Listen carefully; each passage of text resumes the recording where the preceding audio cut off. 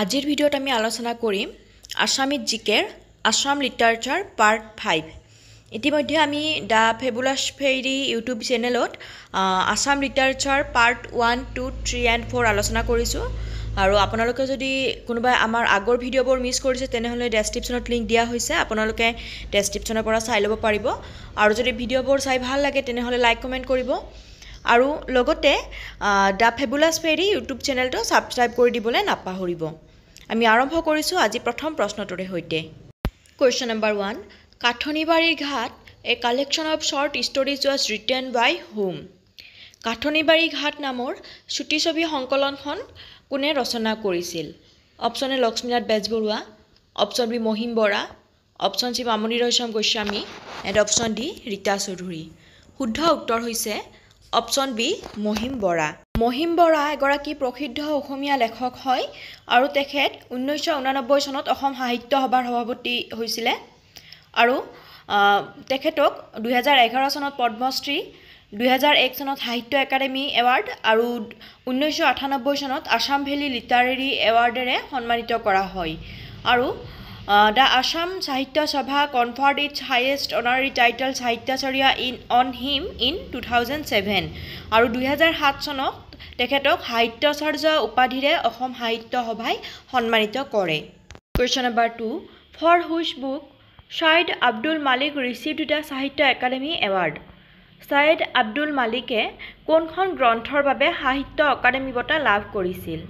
Option এ অঘৰী আত্মাৰ কাহিনী অপচন বি প্ৰাণ সমুদ্ৰ অপচন সি আধাৰশিলা এণ্ড অপচন ডি দুখন নদী আৰু এখন মৰুভূমি আৰু শুদ্ধ উত্তৰ হৈছে অপচন এ অঘৰী আত্মাৰ কাহিনী একেৰাহে এগৰাকী কবি গল্পকাৰ তথা উপন্যাসিক সৈয়দ আব্দুল মালিকৰ জন্ম হৈছিল 1919 চনত অসমৰ গোলাঘাট জিলাত আৰু তেখেতৰ মৃত্যু হয় 2000 চনত আৰু তেখেত 1977ত অসম সাহিত্য সভাৰ সভাপতিও হৈছিল তেখেতে 1972 চনত অঘৰী আত্মাৰ কাহিনী নামৰ উপন্যাসখনৰ বাবে সাহিত্য একাডেমি এৱাৰ্ড লাভ কৰে ইয়াৰ উপৰিও তেখেতক পদ্মশ্ৰী পদ্মভূষণ সাহিত্য একাডেমি এৱাৰ্ড শংকৰদেৱ এৱাৰ্ড সাহিত্যাচাৰ্য ইত্যাদি বিভিন্ন সন্মানেৰে সন্মানিত কৰা হয় Question number 3 The first poetical work of Shankardeva was শংকৰদেৱৰ প্ৰথম কাব্যিক ৰচনা কোনখন আছিল অপচন এ ৰাম বিজয় অপচন বি ভক্তি Pradip option C পাৰিজাতহৰণ and option D Harichandra উপাখ্যান শুদ্ধ উত্তৰ হৈছে অপচন ডি হৰিচন্দ্ৰ উপাখ্যান Question number 4 The first Assamese sonnet writer is প্ৰথম অসমীয়া সনেট কবিতা ৰচয়িতা কোন অপচন এ হেমচন্দ্ৰ গোস্বামী অপচন বি নীলমণি ফুকন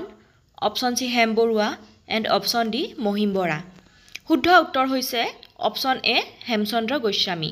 হেমচন্দ্ৰ গোস্বামী দেৱে প্ৰথম অসমীয়া ভাষাত সনেট কবিতা ৰচনা কৰিছিল আৰু তেখেতৰ প্ৰথম সনেটৰ নাম হৈছে প্ৰিয়তমাৰ চিঠি আৰু এই কবিতাটো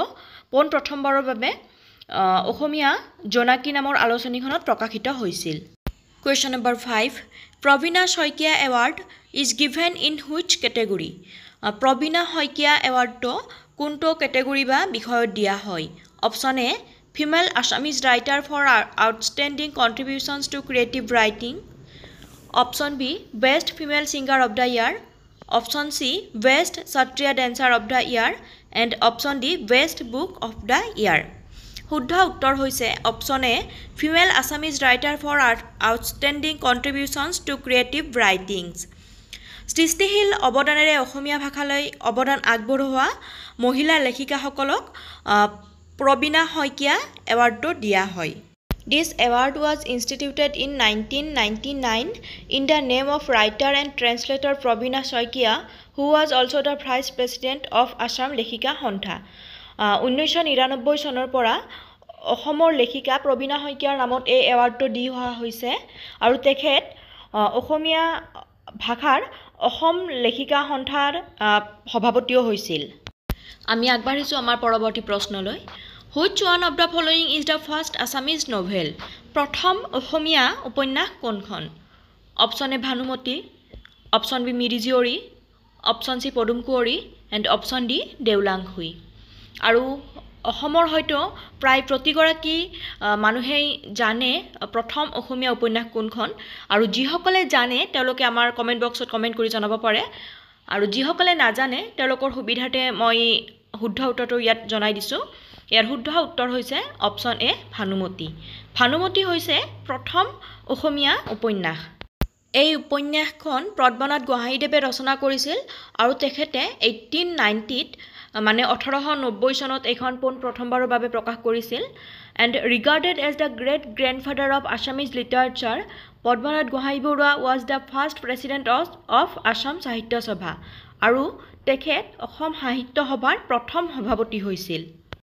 Question number 7 Karengor Ligiri is a play written by whom Karengor Ligiri নামৰ নাটকখন কোনে ৰচনা কৰিছিল option A Jyotiprasad Agarwala option B Padmanath Gohain Barua option C Hemchandra Goswami and option D Bishnuprasad Rabha আৰু এই প্ৰশ্নটোৰ শুদ্ধ উত্তৰ হৈছে option A Jyotiprasad Agarwala Karengor Ligiri is the second play written by Jyotiprasad Agarwala in 1937 1937 চনত জ্যোতিপ্ৰসাদ আগৰৱালা দেৱে কাৰেঙৰ লিগিৰি নামৰ নাটকখন ৰচনা কৰিছিল আৰু কাৰেঙৰ লিগিৰি হৈছে তেখেতৰ দ্বিতীয়খন নাটক আৰু তেখেতে লিখা প্ৰথমখন নাটক হৈছে শোণিতকুঁৱৰী আমাৰ পৰৱৰ্তী প্ৰশ্ন Which Assamese writer is also known as উপন্যাস সম্ৰাট উপন্যাস সম্ৰাট বুলি কোন গৰাকী অসমীয়া লেখকক জনা যায় option A Hemchandra Goswami option B Lakshminath Bezbaroa option C Rajanikanta Bordoloi and option D Jyotiprasad Agarwala শুদ্ধ উত্তৰ হৈছে অপচন সি ৰজনীকান্ত বৰদলৈ ৰজনীকান্ত বৰদলৈ দেৱক অসমীয়া সাহিত্যত উপন্যাস সম্ৰাট হিচাপে জনা যায় Rajanikanta Bordoloi was a noted writer, journalist and tea planter from Assam. Some critics called him the Walter Scott of Assam. He was the president of the Assam Sahitya Sabha in 1925 which was held at Nagaon. তেখেত 1925 চনত অসম সাহিত্য সভাৰ সভাপতি হৈছিল আৰু তেখেতে লিখা উপন্যাস মিৰি জীয়ৰী 1894ত লিখিছিল আৰু এই মিৰি জীয়ৰী উপন্যাসখন প্ৰথম অসমীয়া সামাজিক উপন্যাস হিচাপে গণ্য কৰা হয় এইখিনিতে আপোনালোকক জনাব বিচাৰিছো আপোনালোকে যদি ভিডিওটো চাই ভাল পায় তেনেহলে লাইক কৰিব আৰু কমেন্ট কৰি আমাক জনাব আৰু লগতে যিসকল অসমৰ পৰীক্ষাৰ্থীয়ে আসাম কম্পিটিটিভ এক্সামৰ বাবে প্ৰিপাৰেচন কৰি আছে তেওঁলোকৰ সহায় হোৱাকৈ আপোনালোকে অনুগ্ৰহ কৰি ভিডিওটো শ্বেয়াৰ কৰি দিয়ে যেন আৰু আপোনালোকে যদি আমাৰ আগৰ ভিডিও লিংক বিলাক মিছ কৰিছে তেনেহলে আমাৰ ডেসক্ৰিপচনত লিংক দিয়া হৈছে আপোনালোকে তাৰ পৰা চেক কৰি ল'ব পাৰিব আৰু যদি আপোনালোক আজি আমাৰ চেনেলত নতুনকৈ আহিছে বা কোনোবাই এতিয়ালে সাবস্ক্ৰাইব কৰা নাই আমাৰ চেনেলটো তেনেহলে আপোনালোকে সাবস্ক্ৰাইব কৰি দিয়ে যেন যাতে আমাৰ নেক্সট ভিডিও নটিফিকেশন আপোনালোকে মোবাইলত পাই যায় আমি আগবাঢ়িছো আমাৰ পৰৱৰ্তী প্ৰশ্নলৈ Number 9 Assam Valley Literary Award is sponsored by which of the following organization Assam Valley Literary Award কোনটো অর্গানাইজেশনে দিয়ে বা কোনটো অৰ্গানাইজেশনৰ পৃষ্ঠপোষকতাত দিয়া হয় অপচন এ আসাম সাহিত্য সভা option B all Assam student union option সি বড়ো সাহিত্য সভা and option D Williamson মেগৰ education trust শুদ্ধ উত্তৰ হৈছে option D Williamson মেগৰ education trust The Assam Valley Literary Award was conceived in the year 1990 by Williamson Magor Education Trust to honor creative writers who have enhanced Assamese literature and Bhavendranath Hoikia was the first awardee of this award. আৰু এই Assam Valley Literary Award to সৃষ্টিশীল লেখকৰ সন্মান হিচাপে দিয়া হয় আৰু এটো 1990 মানে 1990 চনত প্ৰথমবাৰৰ বাবে দিয়া হৈছিল আৰু এই এৱাৰ্ড লাভ কৰা প্ৰথম বিজেতা আছিল লেখক Bhabendranath হইকিয়া Question number 10 Who among the following was the first Assamese to be awarded with the Sahitya Academy Award সাহিত্য একাডেমি সন্মানেৰে বিভূষিত কৰা প্ৰথম অসমীয়া ব্যক্তি কোনজন option A Rajanikanta Bordoloi option B জ্যোতিন্দ্ৰনাথ Duwara option C Phani Sharma and option D Phanindra Kumar Devchoudhury শুদ্ধ উত্তৰ হৈছে option B Jyotindranath Duora. Jyotindranath Duora is one of the eminent Assamese poets. He was the first Assamese to win the Sahitya Academy Award. He is popularly known as Bonphulor Kobi in Assam. তেখেত অসমীয়া সাহিত্যত বনফুলৰ কবি হিচাপে জনা যায় আৰু 1955ত তেখেতৰ বনফুল নামৰ কবিতা পুথিখনৰ বাবে সাহিত্য একাডেমী সন্মানেৰে তেখেতক সন্মানিত কৰা হয়। Question number 11. Homen Borgohain was awarded Sahitya Academy Award for which of the following novel? কোনখন উপন্যাসৰ বাবে হোমেন বৰগোহাঞি দেৱক সাহিত্য একাডেমী এৱাৰ্ডেৰে সন্মানিত কৰা হয়? অপশ্যন এ পিতা পুত্ৰ, option B অষ্টৰাগ, option C Atmanusandhan and option D ধুমুহা আৰু ৰামধেনু। শুদ্ধ উত্তৰ হৈছে অপশ্যন এ পিতা পুত্ৰ। পিতা পুত্ৰ নামৰ উপন্যাসখনৰ বাবে হোমেন বৰগোহাঞি দেৱক সাহিত্য একাডেমী এৱাৰ্ডেৰে সন্মানিত কৰা হৈছিল। হোমেন বৰগোহাঞি দেৱৰ জন্ম হৈছিল 1932 চনত আৰু তেখেতৰ মৃত্যু হৈছিল 2021 চনত and he is an Assamese author and journalist. He was awarded the 1978 সাহিত্য academy award in Assamese language for his novel পিতা পুত্ৰ আৰু তেখেত 2001 চনত অসম সাহিত্য সভাৰ সভাপতিও হৈছিল। Question number 12. Which among the following Trantic book was written in ancient Assam? তলৰ কোনখন গ্ৰন্থ প্ৰাচীন অসমত লিখা হৈছিল? অপশ্যন এ যোগিনী তন্ত্ৰ, অপশ্যন বি কলচক্ৰতন্ত্ৰ, অপশ্যন চি হেবাক্ৰা তন্ত্ৰ এণ্ড অপশ্যন ডি কমৰত্ন তন্ত্ৰ। শুদ্ধ উত্তৰ হৈছে অপশ্যন এ যোগিনী তন্ত্ৰ। The Yogini Tantra is a 16th-17th century Trantic text by an unknown author from Assam and is dedicated to the worship of Hindu goddess Kali and Kamakhya. Apart from religious and philosophical themes, this voluminous Tantra contains some historical information. The text is especially important for the Vamasara form of Tantric worship. আৰু এই গ্ৰন্থখনত হিন্দু আৰাধনা দেৱী কালী আৰু কামাখ্যাৰ উপাসনা বিধিৰ বিষয়ে আভাস পোৱা যায়। Question number 13. Mamoni Raisom Goswami was not awarded with which of the following award? নিম্নলিখিত কোনটো সন্মানেৰে মামনি ৰয়ছম গোস্বামী দেৱক সন্মানিত কৰা হোৱা নাছিলে বা ইয়াৰে কোনটো সন্মান মামনি ৰয়ছম গোস্বামী দেৱক দিয়া হোৱা নাছিল? অপশ্যন এ সাহিত্য academy award, option B Jnanpith award, option C Bharat নিৰ্মাণ award and option D none of the above. আৰু এই প্ৰশ্নটোৰ শুদ্ধ উত্তৰ হৈছে option D none of the above. Mamoni Raisom গোস্বামীদেৱে